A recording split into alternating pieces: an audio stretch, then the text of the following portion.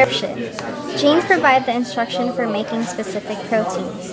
RNA polymerase binds to the promoter of the DNA and unwinds the strand.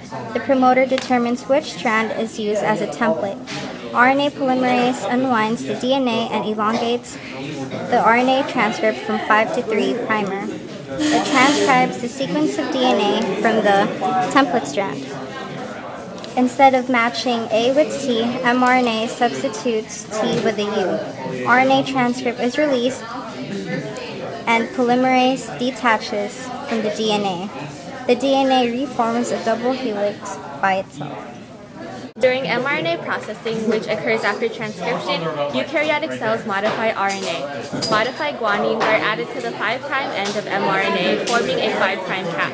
On the 3' end, around 50 to 250 adenine nucleotides are added to form a poly-A tail. The purpose of mRNA processing is to protect the mRNA sequence from degradation by hydrolytic enzymes in the cytoplasm.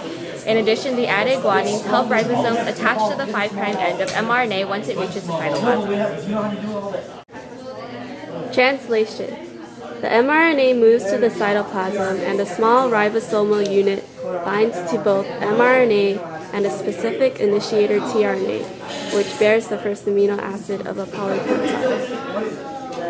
Then, a large ribosomal unit attaches to complete what is called the translation initiation complex.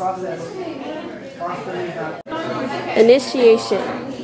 In the large ribosomal unit, there are 3 sites, the A site, P site, and E site. The tRNA with the polypeptide chain sits in the P site. An amino acyl tRNA carrying an amino acid base pairs its anticodons with the complementary mRNA codon in the A site. This process requires the hydrolysis of GTP to GDP. The second step is when the amino acid of the A site binds to the carboxyl end of the polypeptide chain. This removes the polypeptide from the tRNA in the P site to the amino acid of the A site.